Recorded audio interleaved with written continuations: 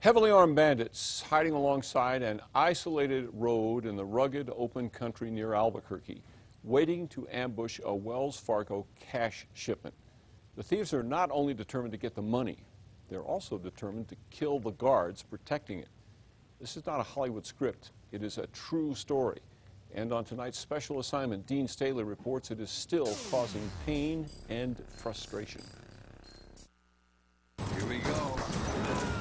In the late 1800s, Wells Fargo stagecoaches plied the American West. Armed men moving precious cargo across vast, wide-open country teeming with bandits. 18 years ago, on a remote highway south of Albuquerque, the bandits were back. You had a Wells Fargo vehicle loaded with cash coming down this desolate highway.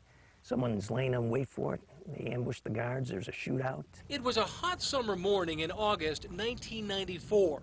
The Wells Fargo driver that morning was 28-year-old Jeff Olcher of Rio Rancho.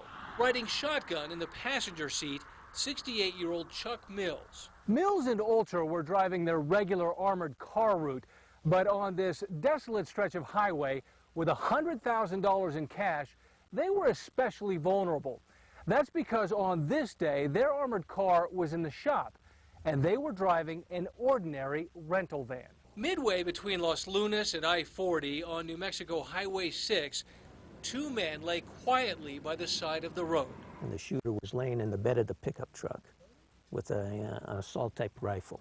Just waiting. Just waiting. It was, as this van gets close, light it up, kill these guys and get the money. The first shots killed Olcher instantly. The van skidded to a stop by the side of the road. More than 40 high-powered rifle rounds tore into the van.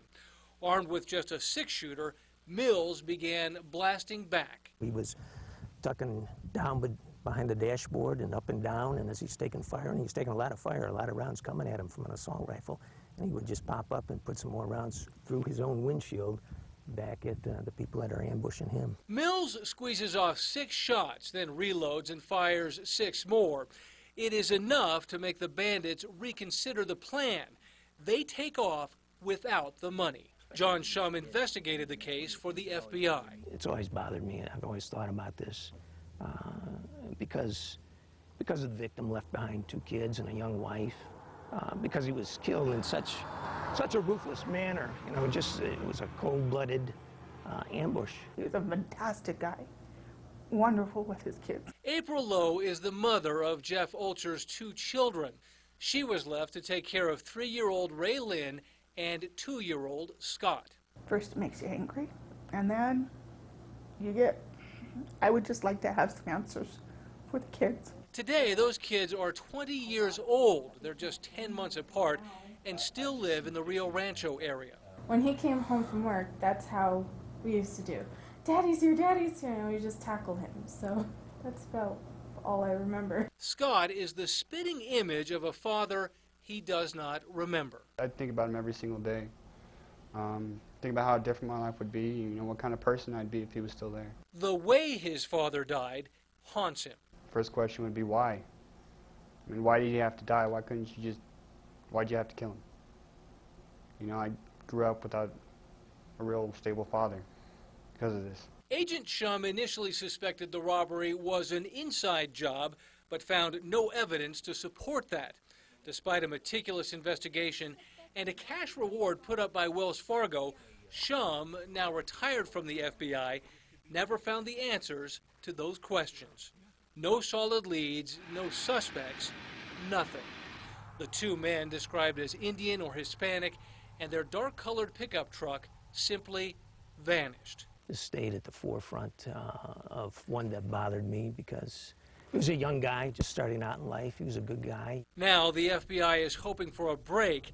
Maybe someone out there heard something once from an ex-boyfriend or a family member, something that could crack this case wide open. We're just hoping that they can think about this, and maybe now it's time to come forward. The FBI are not the only ones. It's years after this has happened, and I would like some closure. It's not just us. Jeff had tons of family that loved him and cared for him. On special assignment, Dean Staley, KRQE News 13.